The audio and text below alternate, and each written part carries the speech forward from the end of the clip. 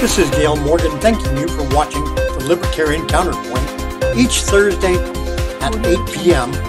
Channel 17 on Comcast, on YouTube, and on Facebook. And thank you for joining us today. With me today is our co-hosts, John Cameron and Richard Fields. Gentlemen, today we have cancel culture pushback. There was a letter written on Harper's magazine signed by like 150 different people complaining about cancel culture, saying how cancel culture is toxic to the creative process. And they've received actually pushback. I think one guy has actually already gotten fired because he signed the letter, and a couple have issued apologies. What do you guys think about this? You know, it hasn't been too long since I had to look up cancel culture because I didn't really know what it was. When I looked it up, I found out it's basically anybody who doesn't agree with the speaker should shut up. It's basically the antithesis of free speech. It's if you don't agree with us, then you need to, pack up your toys and go home because you're not worth listening to. Kind of like you on this show when Richard's really on one of his rants and we try to interject. No, kidding. Sort of. Yeah, no. What bothers me is that the label liberal. I mean, I think the letter was definitely, the letter needed to be written. I'm very pleased that Harper's posted that letter. I'm very pleased that these quote unquote liberals, and I wish they wouldn't call themselves liberals because they are in no sense of the word, except for some of these people might be what we define as classic liberals who believe in freedom of speech and risk and all the rest of that stuff. But when Barack Obama is warning people that people need to have a voice and there has to be discourse even when you agree, we know that things have come awfully far in the wrong direction. So I think it was really an eye-opener. And the idea that whoever shouts the loudest and has the biggest gun can silence people who don't agree. I mean, we've seen it in the scientific community with climate change. If you don't agree with the religion of climate change or global warming, you can't get a paper published, you can't get a job, you can't get any kind of grants from anybody, and for years, and that's been ignored. And now we're seeing it in popular culture with statues being toppled. Many of them, of course, should be, and rebranding of sports teams. So. This is huge, and that's, I think, why we have a constitution. A lot of libertarians aren't real fans of the Constitution, but your inalienable right to pretty much say whatever you want and not be forced to say what you don't want is being trampled on left, and I was going to say left, but supposedly the fascists on the right are the ones who are defending people's ability to speak. Yeah, I mean, we are libertarians, made up the word libertarian because we are in fact classical liberals. The term liberal was stolen by the progressives back around the turn of the 19th century. The thing that we need to remember, and that everybody should remember, is that the antidote to hate speech or bad speech or any kind of speech you don't like is more speech to counter the bad or hateful speech. To pretend it doesn't exist or to silence it into or to quash it into silence is simply to create a wound that will fester and mushroom out in very, very non-speech friendly ways. You take say a Nazi that is prevented from speaking Nazi beliefs is counterable with obvious counter arguments. Putting a Nazi into the underground and letting him only speak by actions, by blowing up bombs or churches or whatever, that is dangerous. So you don't want to quash bad speech. You want to counter bad speech. Mold grows in the dark, right? It's the bad stuff grows in the dark. So you want to expose it to light so you can actually deal with it, because you can't deal with something you don't hear. And if you cancel speech and cancel viewpoints that you don't want to hear, well, then you can't deal with it. But also, if we think back in the history, it wasn't all that long ago where talking about gay rights could have gotten you fired. And look how far we've come because we've allowed speech. we don't actually know what kind of speech in the future is going to be needed, which is why we should concentrate on free speech.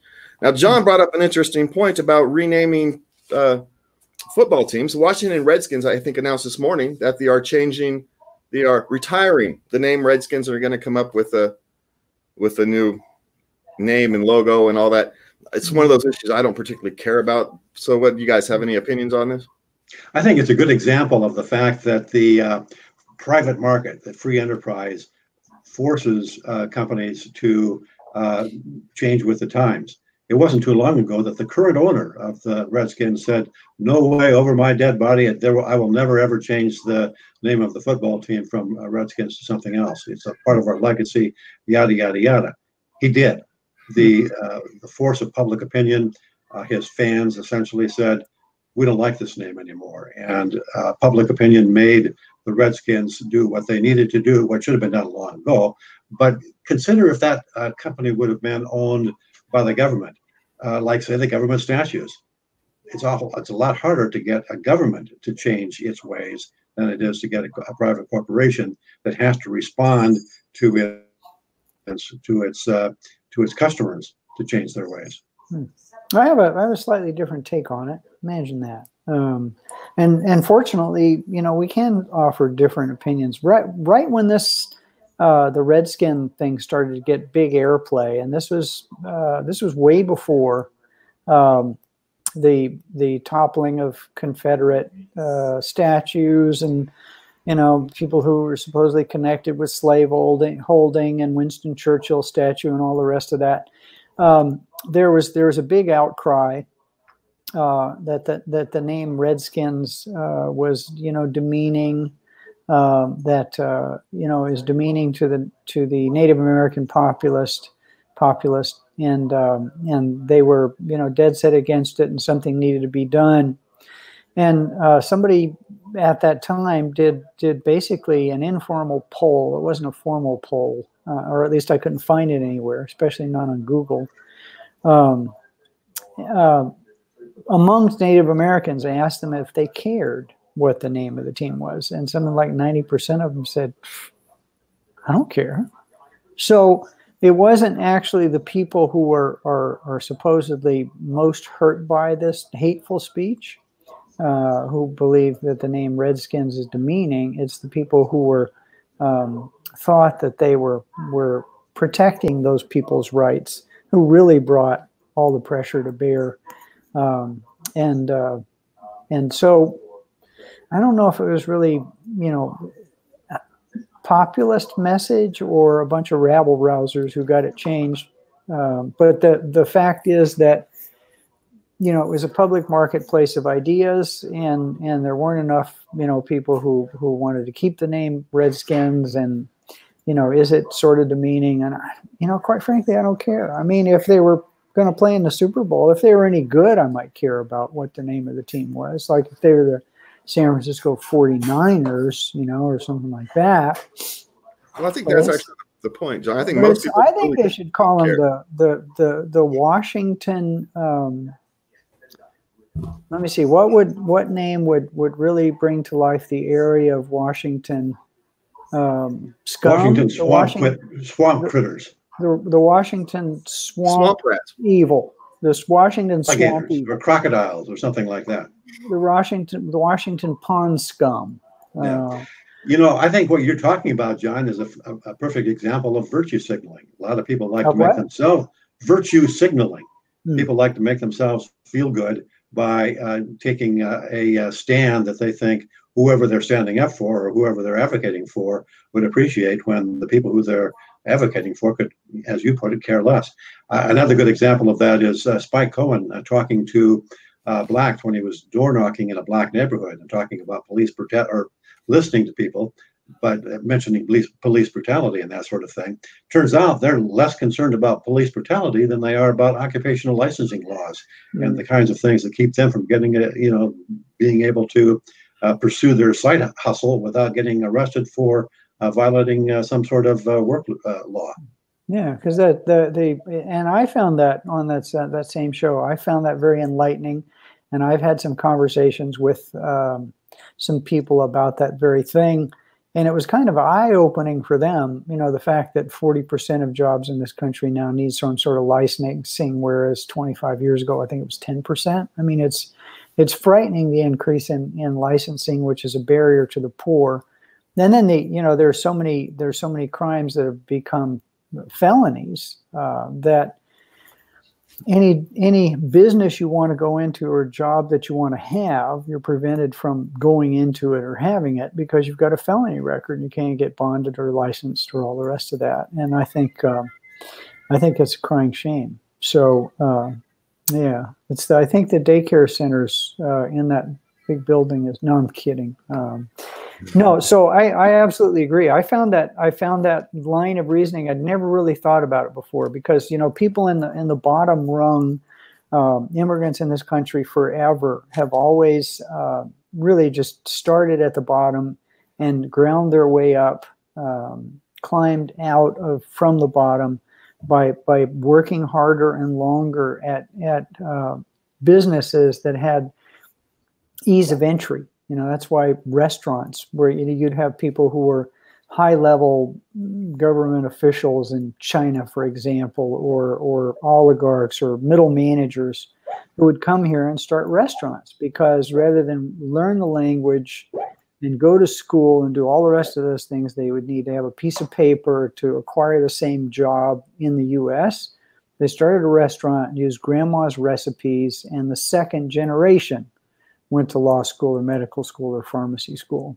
But when you put that barrier in the way, people can never climb out because they can't take the traditional route of higher education and do the licensing because they've got some blemish on their record for having sold cigarettes singly instead of in the carton or something like that, which the government's made illegal. So absolutely right. Yeah. All right. Well, we're going to transmit a little bit over to talking about China and Iran. Apparently, China and Iran are talking about creating a military alliance. Now, yeah, in fact, it's well along. They have done, you know, basically it's a done deal. It only has to be ratified by, I guess, the Iranian legislature.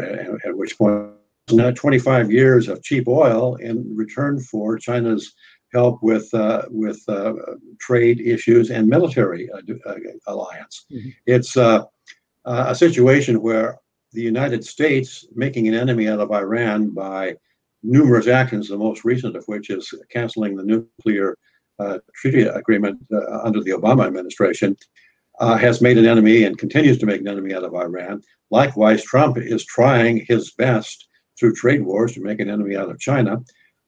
We have taken the opportunity to thrust two of our potential allies or potential at least trading partners into each other's arms as allies and enemies. It's actually it's all the way around for the United States. It's a lose-lose-lose situation. Hmm.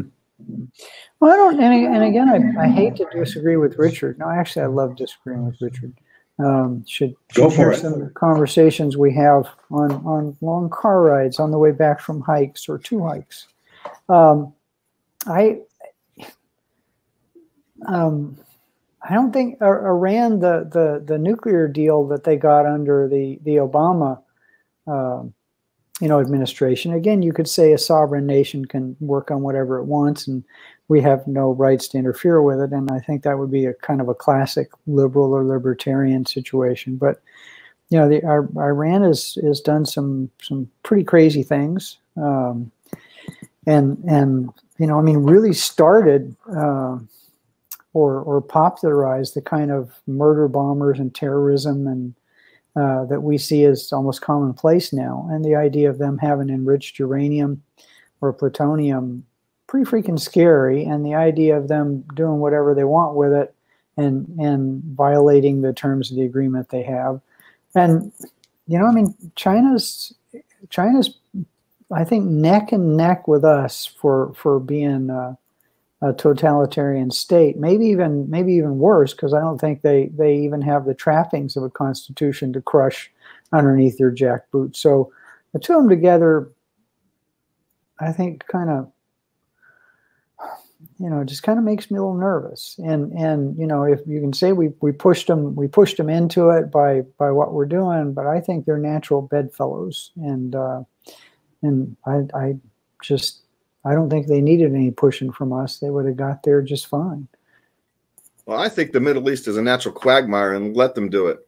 I think we've proven that anybody who gets involved in the Middle East creates its own quagmire, and it just sucks the life out of any foreign invention. I agree. I'm sorry if I sounded like I was, promulgating. But I think the other side is they're having an interesting issue with India right now, and so with Afghanistan, they've gotten on the other side of India. So I think it's got more to play with India. I don't think it has much to do with us at all. I think it's got more to do with India, and having on that side of the border with India than it's got to do with us.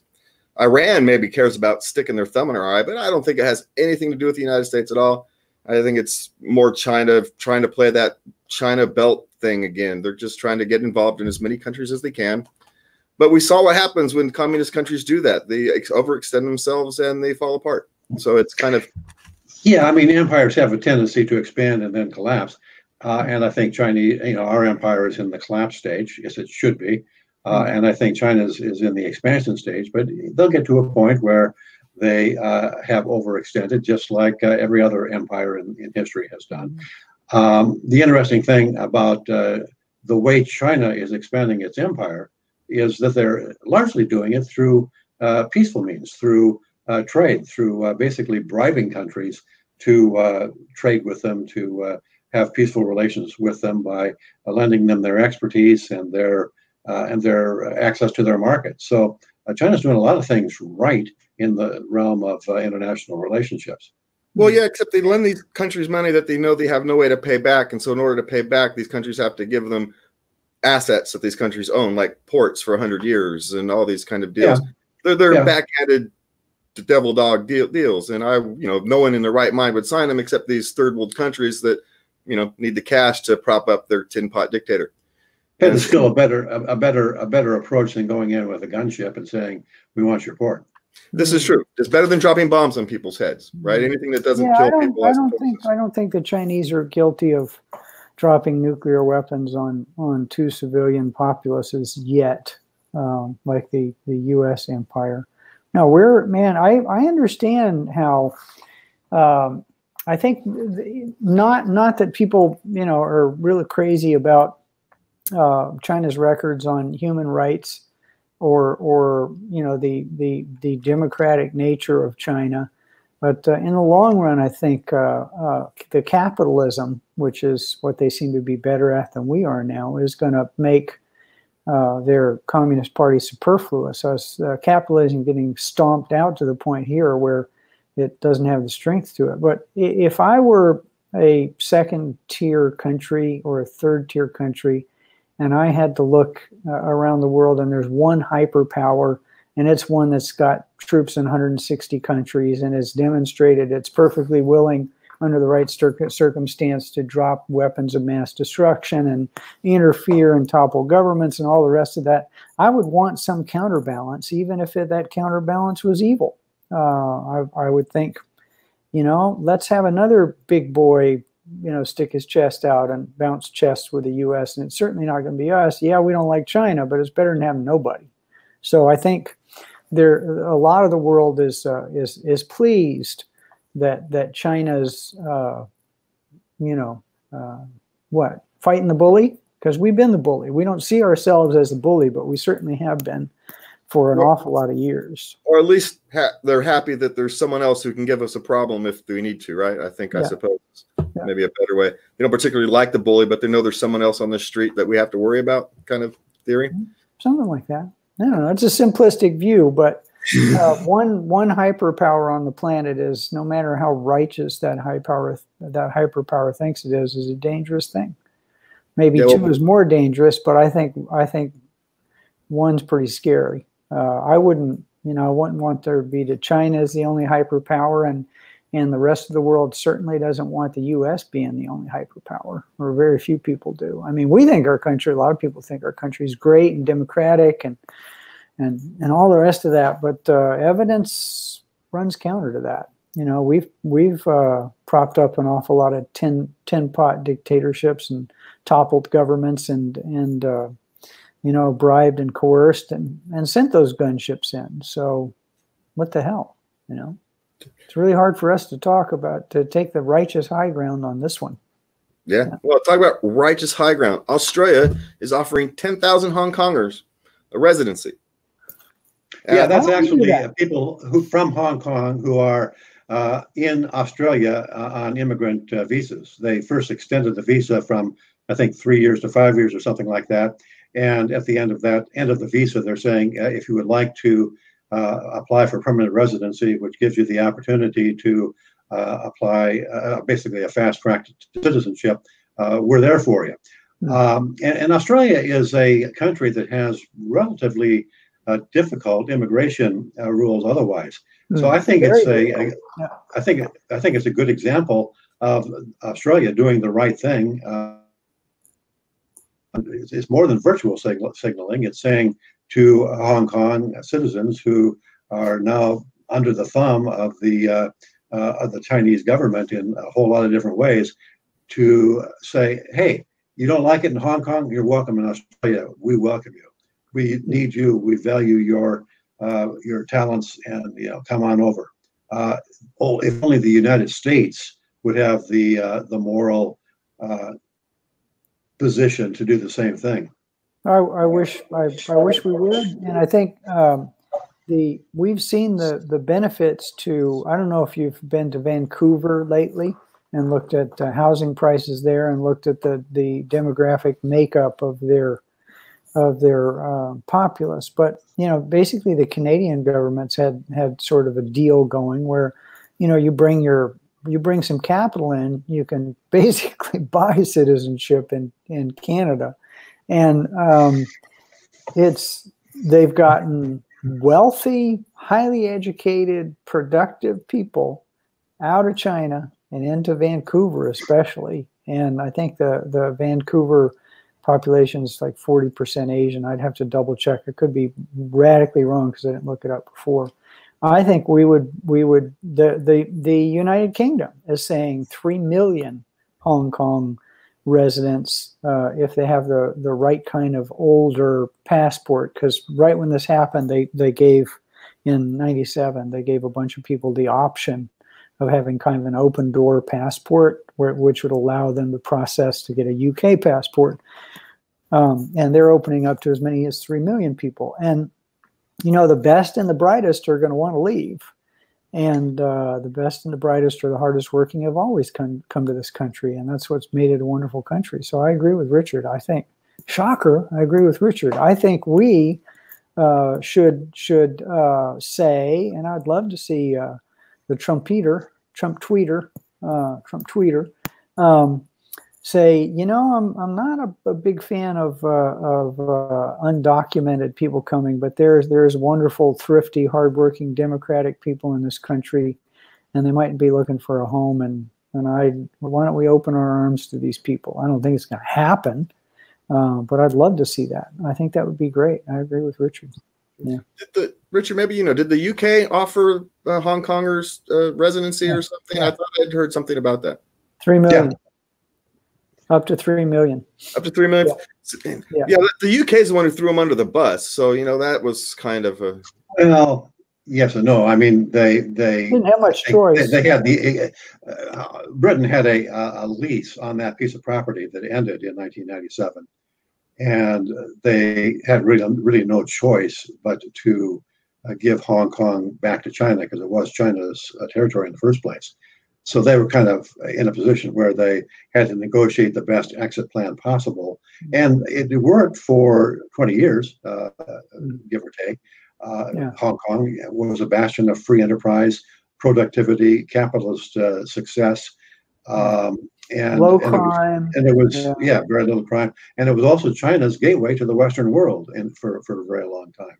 Now that China itself has become more capitalistic, they don't really need Hong Kong as a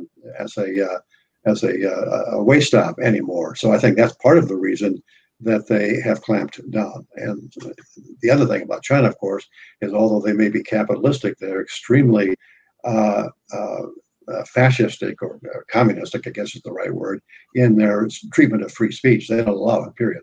Mm-hmm.